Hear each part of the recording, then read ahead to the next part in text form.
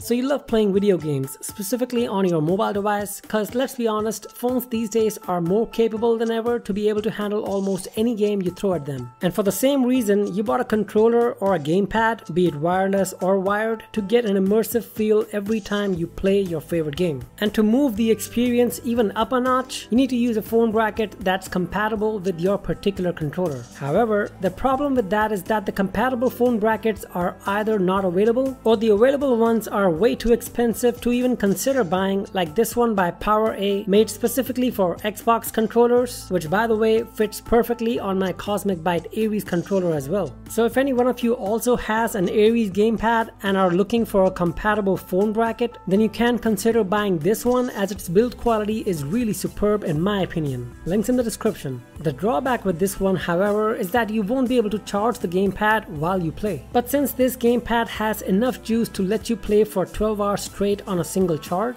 I honestly do not see any issues with this phone bracket, other than of course its hefty price of 1500 rupees at the time this video is being made. It's almost as much as the gamepad itself. Moving along, and the third problem with compatible phone brackets is that the construction quality of some of the third-party ones is just pathetic. So the only solution left for you is to make a phone bracket of your own. My name is Harry, and in this video I'm going to be showing you guys a very affordable way of making your own phone bracket in just about 750 rupees, or just about $10, which can be attached to almost any gamepad you might have. So without further ado, let's get on with the video.